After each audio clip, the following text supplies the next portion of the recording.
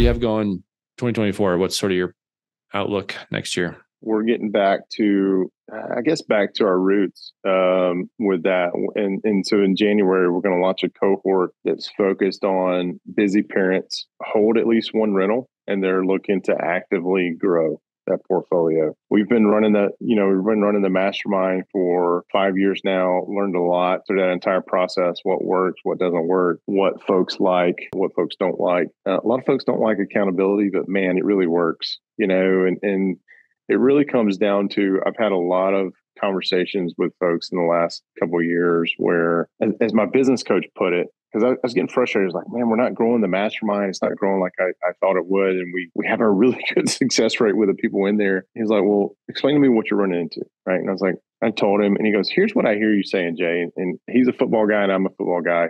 And he said, you're trying to sell 50-yard line Super Bowl tickets to somebody who's never been to a football game, meaning they've never invested in themselves. They don't know what it means to join a community. He goes, you just got to figure out how to get them to a home game in the upper deck.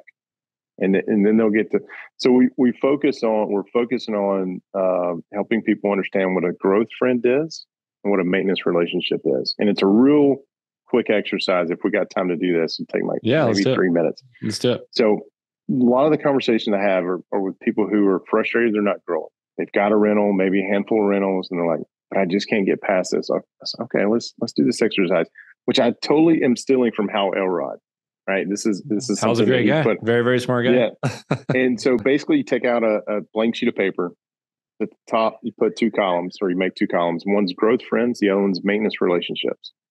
And for the sake of this exercise, a growth friend is somebody who's talking, every time you talk to them, it's about real estate investing, it's about building wealth, legacy wealth, financial freedom, financial independence.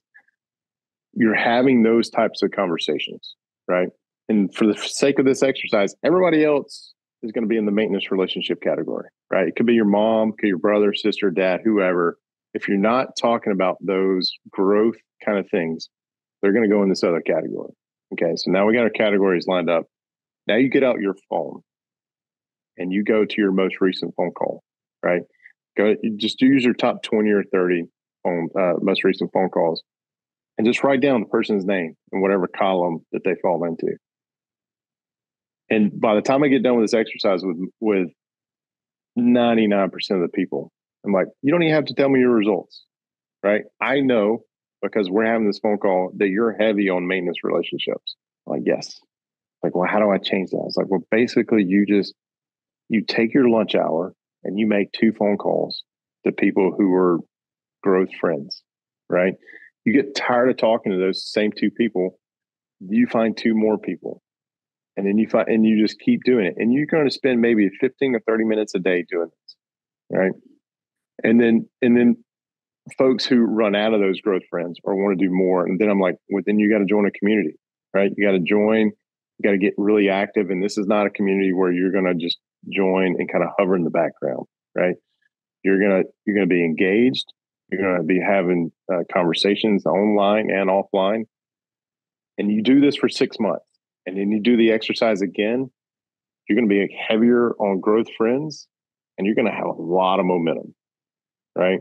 And so that's our focus for 2024 is launching that cohort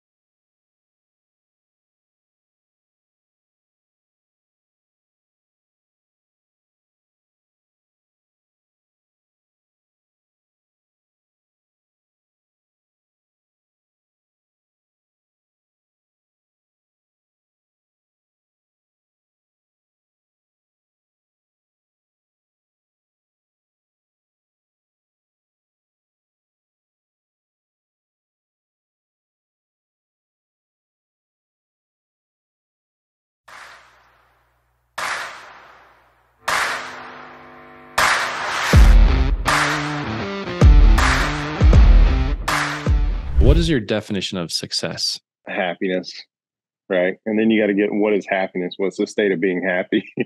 The This old is, college definition.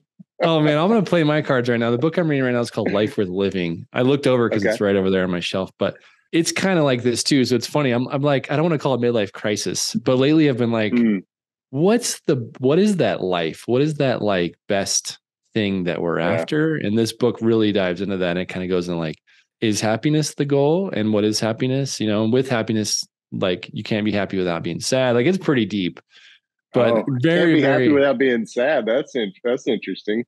yeah, that's what blew my mind. And they're like, there's all these philosophers throughout history that they kind of like cover that have these different thoughts around these things. And there's no right or wrong answer. It's the same with this question, but I'm kind of like you. If I see you getting the nod. Is it time for you to? That's my son. He's making sure I'm going with him. I thought that was like a put your real pants on nod.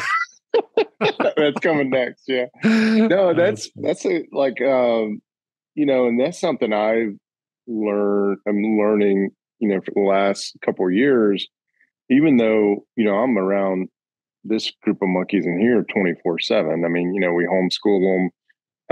We're traveling, but for the last couple of years, adjusting to that lifestyle, running businesses, there's been times where I'm just like so annoyed and not happy, and it comes out and goes toward them. But here recently, I'd probably say in the last 6 months or so, I'm like, yeah, damn, this is a pretty good life we have. Like I get to spend all this time with the kids, and probably what's resonated the most, and I can't remember who said this, but basically you only have small kids for a certain amount of time, right? And it's very small. And with our son, unless we do it right, we've got a couple, like 4 years before he's a teenager, and then all of a sudden mom and dad aren't cool anymore, and then he's going to be essentially quote unquote gone until probably mid-20s or whatever, and then like, all right, now give me some, and so that's just really resonated with me. And I'm like, all right, you get frustrated, you get mad, you get sad because we're not growing fast enough. But let's turn around and focus on what you're missing out on because of those feelings, right? And so it has really changed my perspective, especially because the kids, they only really want 15-minute increments of your time, and then they're on to something else, right? And I don't want them to constantly hear no.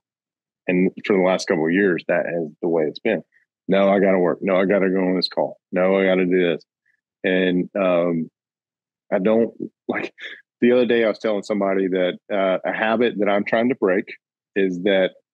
So I'm the disciplinary one in the parental relationship. My wife is the loving, caring. I'm the disciplinary one, and so the kids react different to us.